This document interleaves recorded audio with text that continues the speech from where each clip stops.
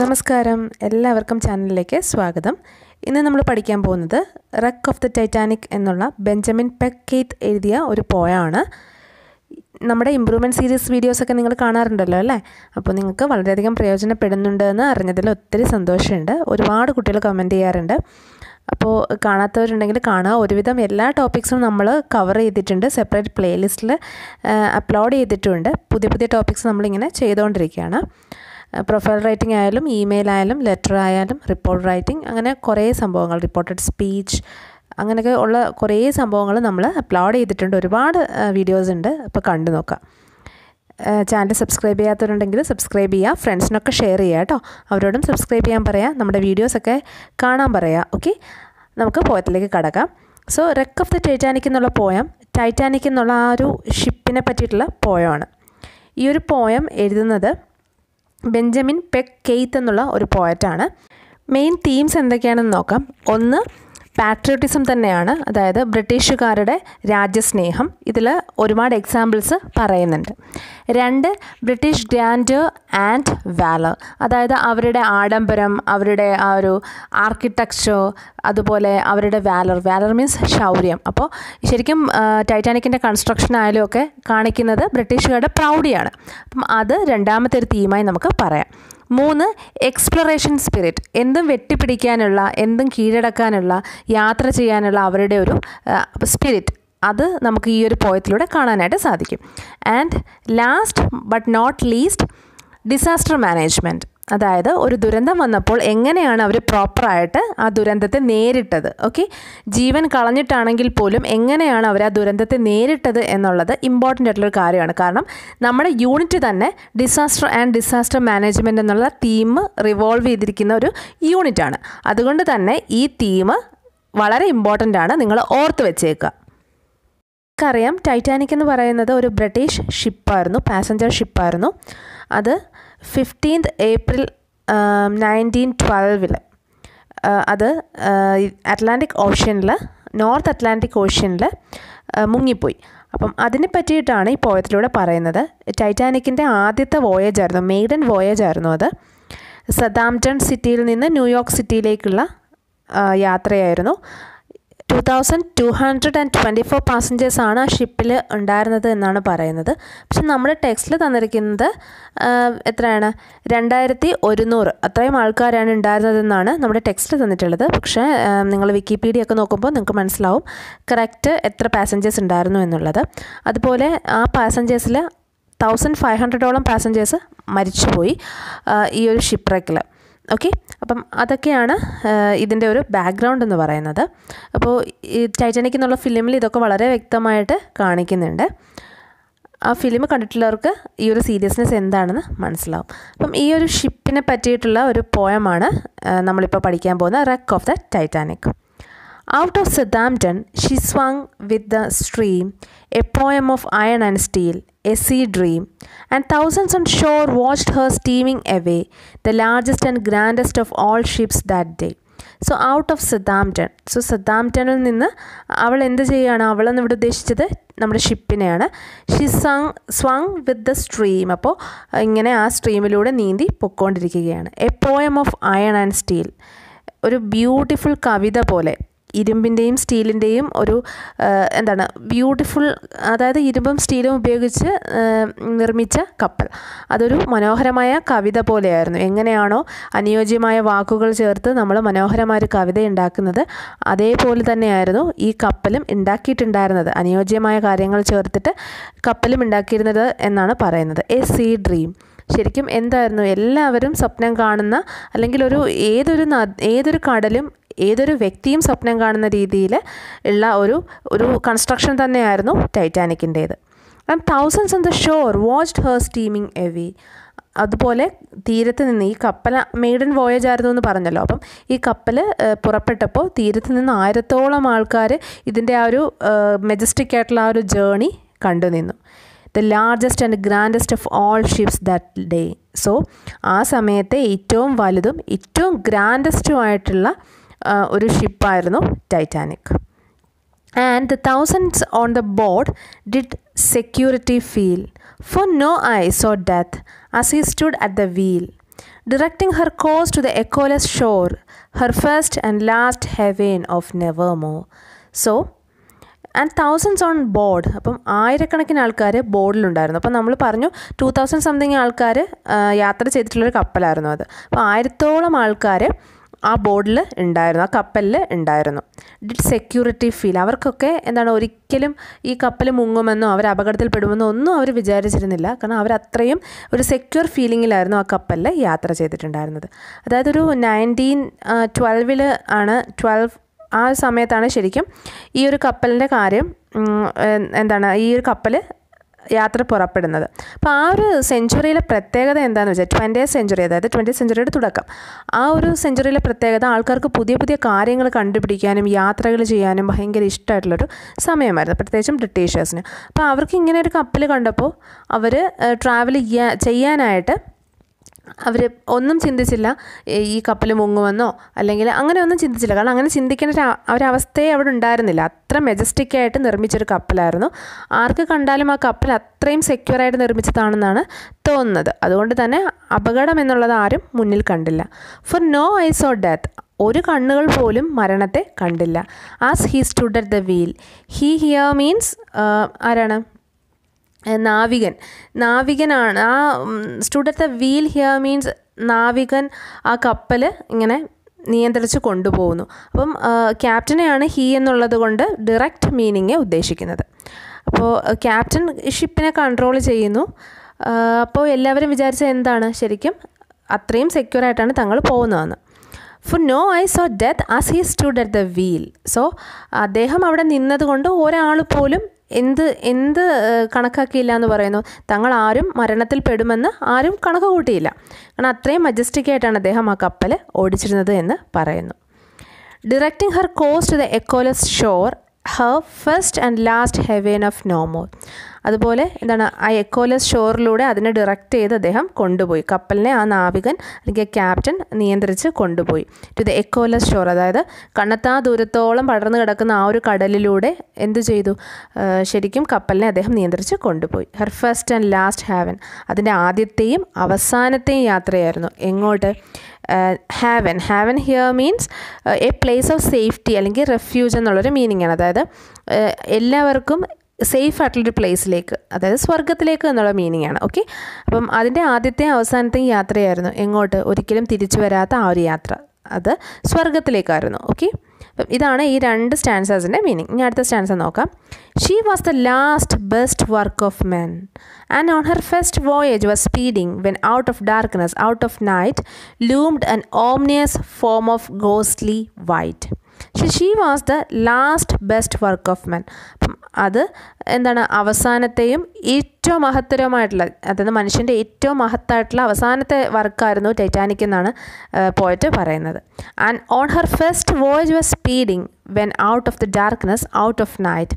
അതുപോലെ അതിൻ്റെ ആ ഒരു ആദ്യത്തെ യാത്ര തുടങ്ങിയപ്പോൾ എങ്ങോട്ടാണ് ആ യാത്ര നടത്തുന്നത്? ഡാർക്ക്നെസ്സിലേക്കാണ്. അതായത് കണ്ണെത്താ ദൂരത്തോളം പടർന്നു കിടക്കുന്ന കടലെന്ന് പറയുമ്പോൾ ആ ഒരു ഡാർക്ക്നെസ്സിലേക്കാണ് അത് യാത്ര ചെയ്ത് തുടങ്ങിയത്. രാത്രിയിൽ അതിങ്ങനെ യാത്ര ചെയ്ത് പോകുന്നു. an ominous form of ghostly white. So loomed here means പ്രത്യക്ഷപ്പെടുക അല്ലെങ്കിൽ appeared എന്നുള്ള മീനിങ് ആണ്.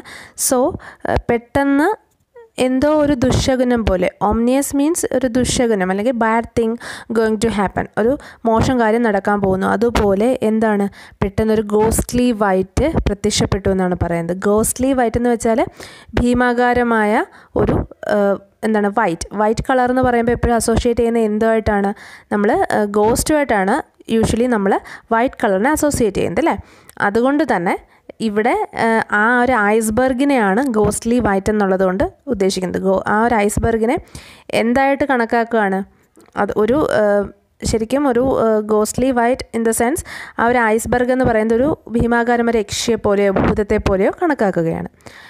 സോ ആ ഒരു ഡാർക്ക്നെസ്സിൽ നിന്ന്, ആ ഒരു നൈറ്റിൽ നിന്ന് പെട്ടെന്ന് പ്രത്യക്ഷപ്പെടുന്നത് പോലെ എന്ത് വന്നു എന്നാണ് പറയുന്നത്? ഒരു ഐസ്ബർഗ് വന്നു, ഒരു ഗോസ്റ്റ്ലി വൈറ്റ് വന്നു എന്നാണ് പറയുന്നത്. It was a towering mountain of ice, gigantic as ever was seen on the North Atlantic. So it was a towering mountain of ice. അതെന്തായിരുന്നു? ഒരു ഒരു മഞ്ഞുമലയായിരുന്നു, gigantic, as ever seen on the north Atlantic. ഇതുവരെ north അറ്റ്ലാന്റിക്കിൽ കണ്ടതിൽ വെച്ചിട്ട് ഏറ്റവും വലിയൊരു മഞ്ഞുമലയായിരുന്നു, gigantic ആയിട്ടുള്ള ഒരു മഞ്ഞുമലയായിരുന്നു അത്. She സ്ട്രക്ക് with a shiver from stem to Stern and was rapidly sinking, all soon did learn. So she was സ്ട്രക്ക്, പെട്ടെന്ന് ഷിപ്പ് സ്ട്രക്കായി, വിത്ത് എ ഷിവർ, പെട്ടെന്ന് മഞ്ഞുമലയിൽ വന്ന് ഇടിക്കുകയല്ലായിരുന്നോ, അപ്പോൾ ഫുള്ള് കപ്പൽ വിറയ്ക്കാൻ തുടങ്ങി. ഷിവറിങ് മീൻസ് വിറയ്ക്കുക, അപ്പോൾ വിറയ്ക്കാൻ തുടങ്ങി. From stem to stone, which means ആ കപ്പലിൻ്റെ ഫുൾ പാർട്ടിലും ആ ഒരു വിറ അനുഭവപ്പെട്ടു. അത്രയ്ക്ക് ശക്തമായിട്ടായിരുന്നു ആ ഒരു ഷിപ്പ് ഐസ്ബർഗിൽ ഇടിച്ചത്. ആൻഡ് വാസ് റാപ്പിഡ്ലി സിങ്കിങ്, അങ്ങനെ അത് പതിയെ മുങ്ങാനായിട്ട് തുടങ്ങി. ഓൾ സൂൺ ഡിഡ് ലേൺ, അങ്ങനെ എല്ലാവരും മനസ്സിലാക്കി തങ്ങൾ മരണത്തിലേക്ക് പോവുകയാണെന്ന്.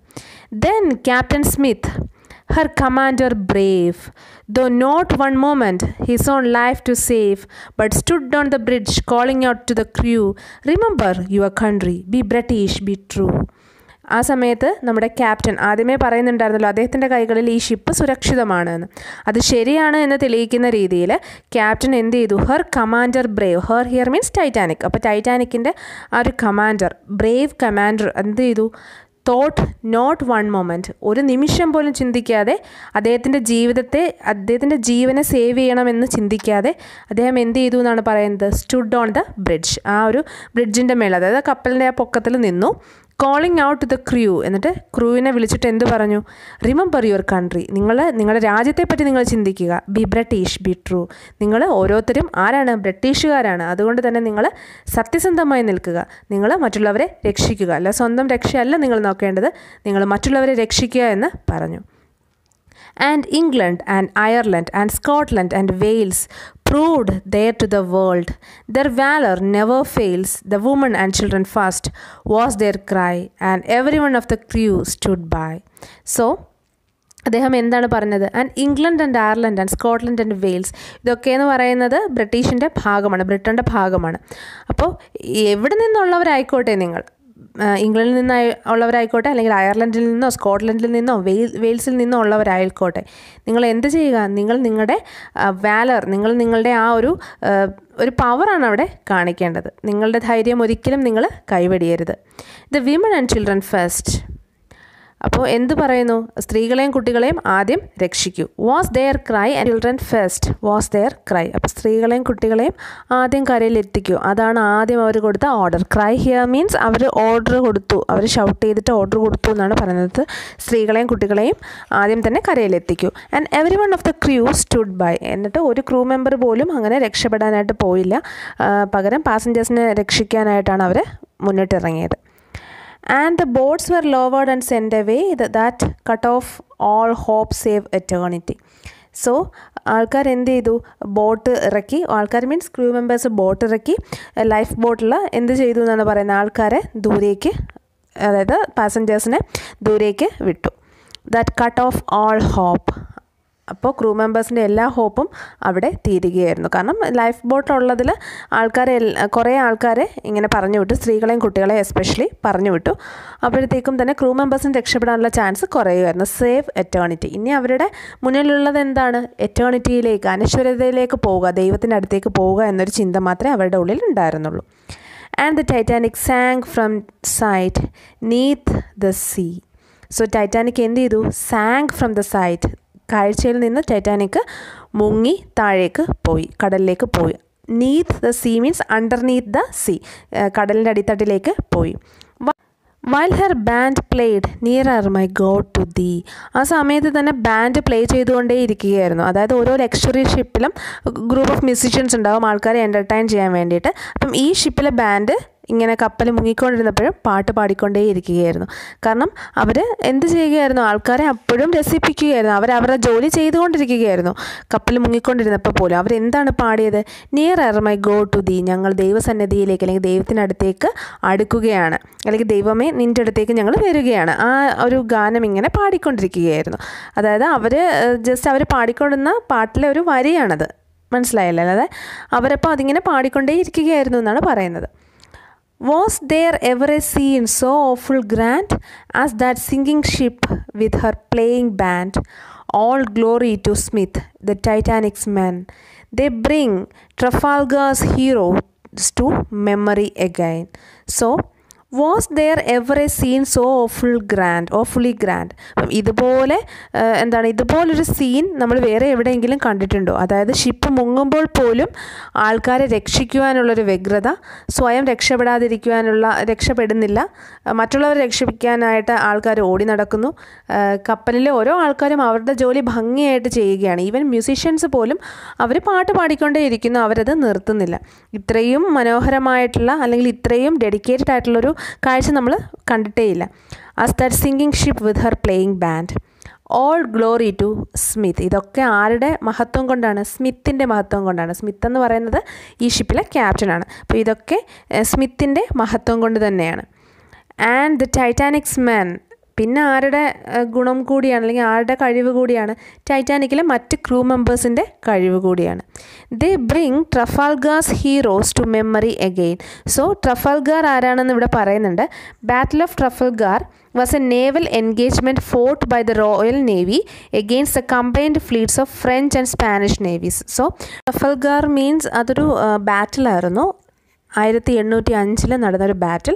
ആ സമയത്ത് ഇംഗ്ലണ്ട് ഒറ്റയ്ക്ക് നിന്നുകൊണ്ട് ഫ്രഞ്ച് ആൻഡ് സ്പാനിഷ് നേവിക്കെതിരെ പോരാടി. അതായത് ഫ്രഞ്ചും സ്പാനിഷും ഒറ്റക്കെട്ടായിട്ട് ഒരു പക്ഷത്ത് നിന്നു, ബ്രിട്ടീഷ് മാത്രം ഒറ്റയ്ക്ക്, അങ്ങനെ നിന്ന് പോരാടിയ ഒരു യുദ്ധമാണ്. അപ്പോൾ ഒറ്റയ്ക്ക് നിന്നാലും തങ്ങൾ വിജയിക്കും എന്നുള്ള, ഒറ്റയ്ക്ക് നിന്നാലും രാജ്യത്തിനോടുള്ള കടമ ചെയ്യാൻ ബ്രിട്ടീഷുകാർക്ക് കഴിയും എന്നുള്ള ആ ഒരു ബ്രിട്ടീഷുകാരുടെ ആ ഒരു അവർ നമ്മൾ രാജ്യസ്നേഹമില്ലേ, പാട്രിയോട്ടിസം, അത് തന്നെയാണ് ഇവിടെ കാണിക്കുന്നതും. ഓക്കെ, അപ്പം ട്രഫൽഗാർ ഹീറോസിൻ്റെ മെമ്മറി ഞങ്ങൾ ഉണ്ടാക്കി. ഒറ്റയ്ക്ക് നിന്നാലും ഞങ്ങൾ എന്തും ചെയ്യും, ധീരതയോടുകൂടി തന്നെ ഞങ്ങൾ എന്തും ചെയ്യുമെന്നുള്ള ആ ഒരു ഓർമ്മ ഇത് സൂചിപ്പിക്കുകയാണ്. Okay, and that heart-thrilling tale of Alamo and the last grand charge at Waterloo and the charge of Light Brigade as well, and Jim Bludsco's act on Prairie Belle, and ഇതിൻ്റെ എല്ലാം റെഫറൻസ് താഴെ കൊടുത്തിട്ടുണ്ട്. Battle of അലാമോ എന്ന് പറയുന്നത് Texas റെവല്യൂഷനുമായിട്ട് ബന്ധപ്പെട്ടുള്ള event ആയിരുന്നു. അപ്പോൾ ഇതൊക്കെ എന്ന് പറയുന്നത് ബാറ്റിൽസാണ്. അപ്പം ഇതൊക്കെ ബ്രിട്ടീഷുകാർ പോരാടി വിജയിച്ച ബാറ്റിൽസിനെ പറ്റിയിട്ടാണ് പറയുന്നത്. അതായത് അവർ മരണം വരെയും പോരാടും എന്ന് പറയാണ്. മനസ്സിലായില്ലേ? വെതർ തോൽക്കുമായാലും ജയിക്കുമായാലും മരണം വരെയും അവരുടെ പാർട്ട് ചെയ്യും. അതാണ് ഇതിലൂടെ പറയുന്നത്. അലാമോയുടെ ടെയിൽ, അലാമോ എന്ന് പറയുന്നത് നമുക്ക് റെഫറൻസ് തന്നിട്ടുണ്ട്. അപ്പം ആ കഥ പോലെ, അല്ലെങ്കിൽ വാട്ടർലൂ യുദ്ധത്തിലെ പോലെ, അതും അല്ലെങ്കിൽ ലൈറ്റ് ബ്രിഗേഡ്, അതും താഴെ റെഫറൻസ് തരുന്നുണ്ട്. ലൈറ്റ് ബ്രിഗേഡ് എന്ന് പറയുന്നത് charge of the light brigade was A charge of British light Calvary against Russian forces. So റഷ്യക്കെതിരെ പോരാടിയ ബ്രിട്ടീഷുകാരുടെ ഒരു ബാറ്റിലാണത്. അപ്പോൾ അതിലൊക്കെ പോരാടിയതുപോലെ ഇവിടെയും അവർ പോരാടി. ഇതൊക്കെ ഈ ഒരു ധീരത. സോ ഇതൊക്കെ എന്ന് പറയുന്നത് ബ്രിട്ടീഷുകാരുടെ പാട്രിയോട്ടിസം അല്ലെങ്കിൽ ധീരത കാണിക്കുന്ന ഇൻസിഡൻസ് ആണ്. വാട്ടർലൂ യുദ്ധം ആയിക്കോട്ടെ, അലാമോ ബാറ്റിൽ ആയിക്കോട്ടെ, അതൊക്കെ. അപ്പം ഇവിടെ ജിം ബ്ലൂഡ്സോ എന്ന് പറഞ്ഞിട്ട് ഒരു റെഫറൻസ് വരുന്നുണ്ട്. അത് താഴെ അതിൻ്റെ കറക്റ്റ് റെഫറൻസ് കൊടുത്തിട്ടുണ്ട്. ജിം ബ്ലൂഡ്സോ എന്ന് പറയുന്നത് ഒരു എഞ്ചിനീയർ ആയിരുന്നു. അദ്ദേഹം ഒരു ഷിപ്പിലെ പാസഞ്ചേഴ്സ്, പ്രയറി ബെൽ എന്ന് പറഞ്ഞ ഷിപ്പിലെ പാസഞ്ചേഴ്സിനെ രക്ഷിക്കുന്നതിനിടയിൽ അദ്ദേഹത്തിൻ്റെ ജീവൻ നഷ്ടപ്പെട്ടിട്ടുണ്ടായിരുന്നു.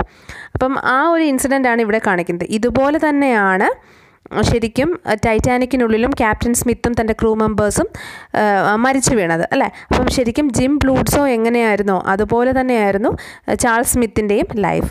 സോ ശരിക്കും ബ്രിട്ടീഷുകാർ ധീരരാണെന്നും മരണം വരെയും സ്വന്തം ജീവൻ കളയേണ്ടി വന്നാലും ബാക്കിയുള്ളവരെ രക്ഷിക്കാൻ ശ്രമിക്കുമെന്നുമുള്ള കാര്യങ്ങളാണ്. അവരുടെ പാട്രിയോട്ടിക് സ്പിരിറ്റാണ് നമുക്ക് ഈ പോയത്തിലൂടെ കാണാനായിട്ട് സാധിക്കുന്നത്. And with these down to corridors of all time, the Titanic story shall sound sublime. For never was courage more noble and true than was shown on that night by the Titanic's crew. These down the corridors of all time. Corridors എന്ന് പറയുമ്പോൾ ഇടനാഴികൾ, അല്ലേ? അപ്പോൾ സമയത്തിൻ്റെ ഇടനാഴികളിൽ, which means ചരിത്രത്തിൽ ടൈറ്റാനിക്കിൻ്റെ story എപ്പോഴും എന്തായിരിക്കും എന്നാണ് പറയുന്നത്? The Titanic story shawl sound sublime here means great അല്ലെങ്കിൽ ബ്യൂട്ടി, അങ്ങനെയുള്ളൊരു മീനിങ്ങാണ്. അതായത് ഗ്രേറ്റ് ആയിരിക്കും അല്ലെങ്കിൽ മഹത്വം ഉള്ളതായിരിക്കും. സമയത്തിൻ്റെ ഇടനാഴികൾ അല്ലെങ്കിൽ ചരിത്രത്തിൽ ടൈറ്റാനിക്കിൻ്റെ കഥ എന്ന് പറയുന്നത് അത് മഹത്തരമായിരിക്കും. For never was courage more noble and true that was shown on that night by the Titanic's crew. അപ്പോൾ ടൈറ്റാനിക്കിലെ ക്രൂ മെമ്പേഴ്സ് കാണിച്ച ആ ഒരു കറേജ്, ആ ഒരു ധൈര്യം, അത് ആ രാത്രിയിൽ അപകടത്തിൽ അവർ കാണിച്ച ആ ഒരു ധൈര്യം, സ്വന്തം ജീവൻ കളഞ്ഞിട്ടും ബാക്കിയുള്ളവരെ രക്ഷിക്കാൻ, സ്ത്രീകളെയും കുട്ടികളെയും ആദ്യം ലൈഫ് ബോട്ടിൽ കയറ്റി വിടൂ എന്ന് സ്വന്തം ജീവൻ അപകടത്തിലായിട്ട് പോലും അവർ കാണിച്ച ആ ഒരു ധൈര്യം, എന്താണ്, തങ്ങളുടെ ജോലി കൃത്യമായി ചെയ്ത ആ ഒരു crew members, even band members പോലും സംഗീതം നിർത്താതെ അവരപ്പോഴും പാടിക്കൊണ്ടേയിരിക്കുകയായിരുന്നു.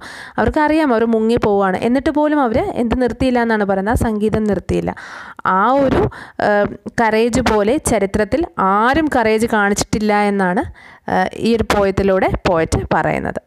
ഇതിൽ കുറേ റെഫറൻസ് വരുന്നുണ്ട്. ആ സെക്കൻഡ് ലാസ്റ്റ് സ്റ്റാൻസയിൽ ഞാൻ റെഫറൻസസ് ജസ്റ്റ് താഴെ നമ്മൾ നോട്ട്സ് കൊടുത്തിട്ടുണ്ട്. വളരെ ഡീറ്റെയിൽഡ് ആയിട്ട് റെഫറൻസസ് പറയുന്നില്ല, കാരണം പലർക്കും ഷോർട്ട് വീഡിയോസാണ് താല്പര്യം. റെഫറൻസസ് പറയുമ്പോൾ പലരും പറയാറുണ്ട്, ഈവൻ ഇൻട്രൊഡക്ഷൻ പറയുമ്പോൾ പോലും കുട്ടികൾ പറയും, എന്തിനാണ് ഇത്രയും പറയണത്, നേരെ പോയതിലേക്ക് പൊക്കൂടിയെന്ന് ചോദിക്കാറുണ്ട്. അപ്പോൾ നമുക്ക് റെഫറൻസ് പിന്നീട് നോട്ട്സ് പറയുമ്പോൾ അതിൽ നമുക്ക് മെൻഷൻ ചെയ്യാം കേട്ടോ. അപ്പോൾ പറഞ്ഞു തരാം. ഇപ്പോൾ ജസ്റ്റ് ഞാൻ പറഞ്ഞിട്ടുണ്ട്, മെൻഷൻ ചെയ്തിട്ടുണ്ട്, ഡീറ്റെയിൽഡ് ആയിട്ട് പറഞ്ഞിട്ടില്ലെന്നേ ഉള്ളൂ.